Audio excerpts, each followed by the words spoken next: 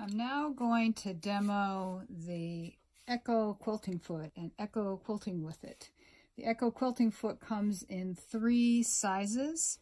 It comes in the 3/8, 1/2, it's on there right now, and then 3/4. I did the first panel in 3/8. This one's going to be 1/2 inch between each echo, and then on the next white panel, I'm going to do 3/4 of an inch.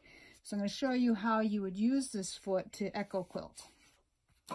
So I've already pulled my thread up, and I have the edge of my foot on the edge of my embroidery there, and I'm just going to slowly go around the embroidery to echo it. And I had previously basted, so I'm bringing my stitch count up to 12 stitches per inch, and then I'm just going to watch as I'm stitching and use the edge of the foot to maintain that 1/2 inch all the way around.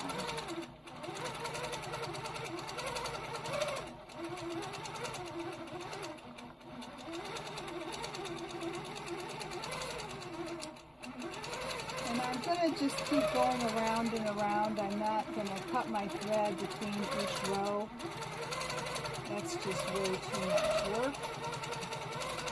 You know, of course, if this were a competition quilt, then I would do that, but this is just a sample to show you the distance between echoes.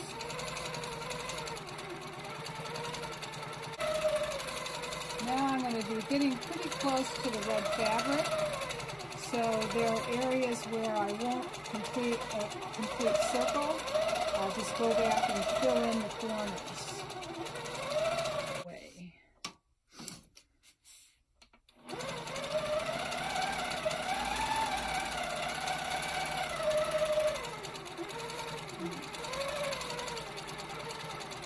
Now I see that I'm going to need to fill this area in because I don't want to use the white thread over on the red.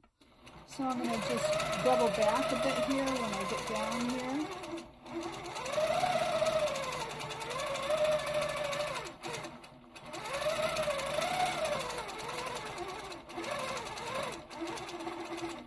And then I'm going to bring my bobbin thread up, cut that, and do the 4 corners.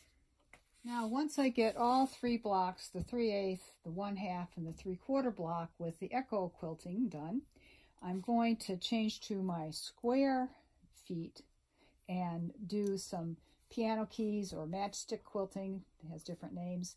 And using this square feet and a ruler, I can get really nice even lines here relatively quickly. So that will be the next video, using the square feet to do piano key quilting.